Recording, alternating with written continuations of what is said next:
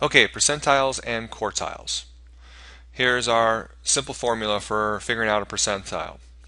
We take the number of values less than x, divide by the total number of values in our data set, and multiply that by 100. So for instance, if you're trying to find, you got a 73 on a test and you want to know what percentile you're in, you would count up all the number of test scores that were less than 73, divide that by the total number of test scores in your sample, let's say your class or whatever, and then you would multiply that by 100, and that would give you your percentile. So it's basically the percentage of people that scored less than you on that test. Here's an example involving the Chips Ahoy cookies. We've got a sample size of 40.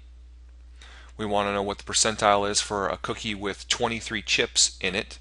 So we count up all of the cookies in our sample that had less than 23 chips, and there ends up being 10 of them. So we do 10 divided by 40 times 100 gives us 25.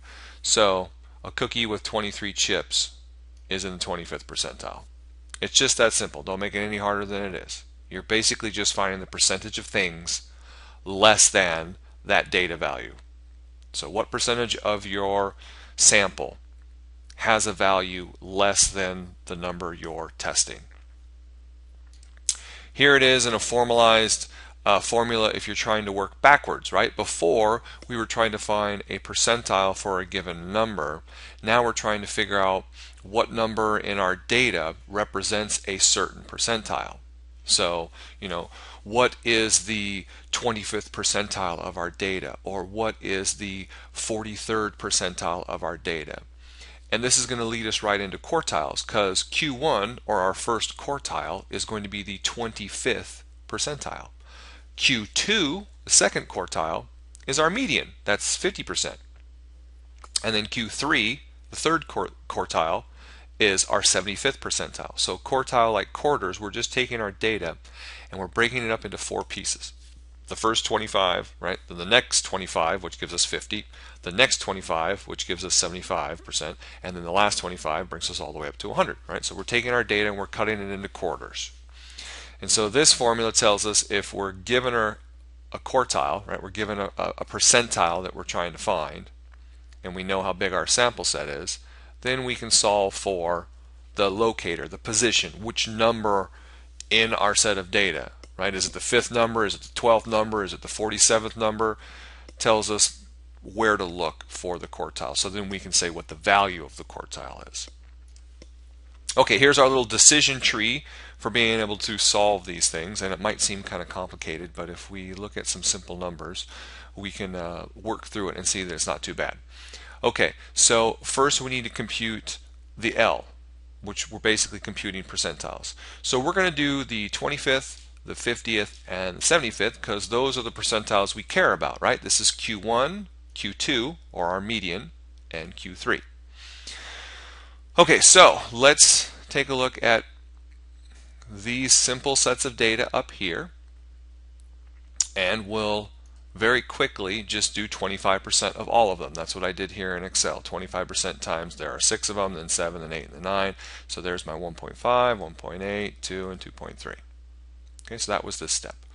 So now we look at that number and we have to make a decision. Is L a whole number? Well, for all of these numbers, this is the only one that's a whole number. So let's look at the no choice first. If it's not a whole number, we need to change L by rounding it up to the next large whole number. You notice that it says rounding it up. It doesn't just say by rounding, because rounding would tell us we could either round up or round down depending on the decimal. Here we always round up. So 1.5 rounds to 2, 1.8 also rounds to 2, but 2.3 rounds up to 3 instead of what we would normally round down to 2, right? So we're always rounding up. And then the next step is the value of PK, right? The percentile that we're looking for is just that new L that we came up with. So we came up with 2, so the second number in our set is the value we're looking for. Same thing here, and third number here. Now because my sets are simply 1, 2, 3, 4, 5, etc., etc., then the number in the set is also its value, right? So it's not, we didn't find the value, we found the placeholder. We're looking for the second number in the set, and the second number in this set is 2. The second number in this set is 2. And then here we're looking for the third number, which is 3. Okay. Now for this one where we didn't have to round, because when we just did this formula we got a whole number, then we go this way on the decision tree and it just says the thing that we're looking for is halfway between the number we just got and the next number. So we look right between the second and third number. So here's the second and third number, and we take the midpoint between those two, so we average them and we get 2.5. Alright, so these would be our 25th percentiles, or what we would call our first quartile, Q1. We could do the same thing over again to find all of our medians, but we remember to find medians it's very simple. We just look at the set of data and cut it in half, right? There are 6 numbers here, so it's halfway between 3 and 4. That's where we get 3 and 5.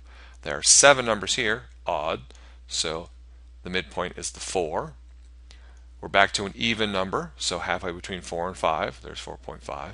And then back to an odd number, so 5 is right in the middle. Okay, we could do the same process to find our 75th or our Q3. First thing we do is take 75% of our data. So 75% of 6, 75% of 7, 8, and 9, and then we have to follow our decision tree, right? Again, rounding up, rounding up, rounding up, no rounding whatsoever, right? Once we round up, that's the answer we're looking for. So the 5th number, the 6th number, the 7th number, and when we didn't round here, right, it's halfway in between it and the next. So the 5th number is 5, right? The 6th number is 6. In between the 6th and 7th number is 6.5, and the 7th number is 7. So there's our Q3, our third quartile. Now you might think, boy, this is a big pain in the butt, especially if there were a lot of numbers. And yes, if there were a lot of numbers, you'd be in trouble. It would take you a long time to kind of figure these things out. So luckily we can use technology. The problem is that technology uses slightly odd formulas to calculate these things, and when we have smaller sets of data like these examples, you'll see that we get a lot of wrong answers. So you should really only use the technology for large sets of data. For small sets of data you should be able to do this by hand very easily. So here is how Excel calculates quartiles. It's very simply just a function called quartile, and you tell it, you know, the range of numbers to look at, and then it does some rounding, and you can see that it has some weird errors involved. It thinks Q1 is 2.25 and it thinks Q3 is 4.75, when we just found from our formula it should be 2 and 5. So you can see both of those are wrong. Again, for this set of data, it got them both wrong as well. 2.5 and 5.5 instead of 2 and 6. And it got these wrong. And this is the only case where it got it right. So now you're trying to maybe, hopefully seeing what I mean by these cases. Here we had an even number of data values, and then when you cut it in half, we had an odd number, right? Here we had an odd number, and then when you take out the median, we have 2 odd halves. Here we have an even number that when you cut it in half, you now have even. So that's the difference between these two. And then here's an odd set of numbers that when you take out the median, right, you've got an even number. So those are the 4 kind of styles of sets that families you could think of sets that you could have. And unfortunately, Excel gets 75% of them wrong. The only time this works, the only time Excel gets it right, is basically when your n, your sample size, is a multiple of 4 plus 1, right? So this is 9, which is 8 plus 1, and 8 is a multiple of 4. 7 here is 6 plus 1. 6 is not a multiple of 4, so it's not going to work there. I know you're thinking, I'm never going to remember that. So my advice is, just don't use Excel. Okay, if you used your TI-83, the graphing calculators, it's the exact opposite. It gets 75% of them right, but gets 25% of them wrong. So again, it gets this one wrong. So it's the exact opposite. The one that Excel gets right is the one that your calculator gets wrong. So you can either, pay attention to your sample size and know when your calculator works and when your calculator doesn't work, or don't use it. I just do these things by hand. It's the safest way to always get your quartiles correct. Okay, so